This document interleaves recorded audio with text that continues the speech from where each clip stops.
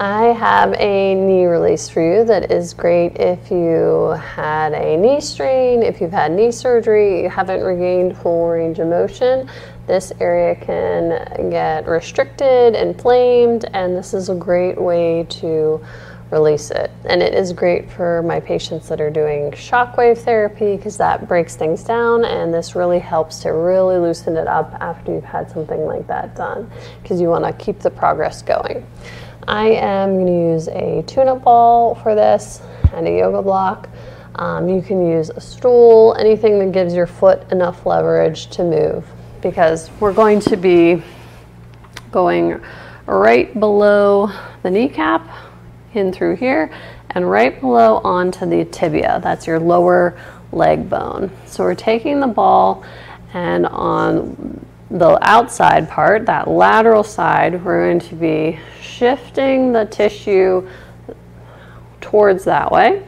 We're going to be moving the tibia the opposite way. So I'm shifting the ball to the outside, my tibia is turning towards the inside.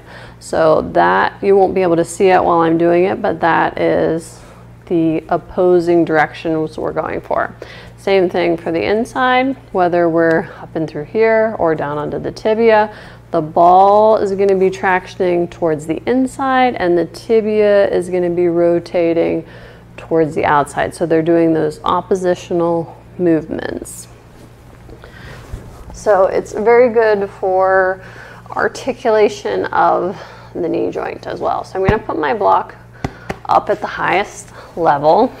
I'm going to take my knee, putting it on the ball, and then we're going to be squishing the tissue to the outside. So my foot starts to the outside, and as I'm pushing the ball towards this outside part, I'm going to be turning the foot in.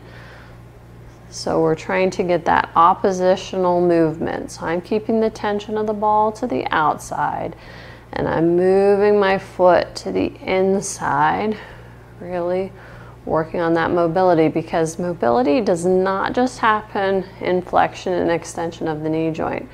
We have internal and external rotation of the knee as well. So now to the other way, we're tractioning the ball towards the inside, and then I'm going to take my foot to the outside.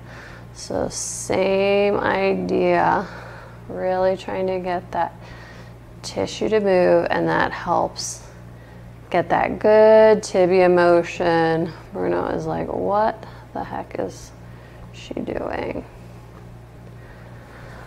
So great mobility drill, great at not just working flexion and extension, because that is not the only motion that we need out of our knee. We need all the motion out of it, and to keep it even. So let me know if you have any questions.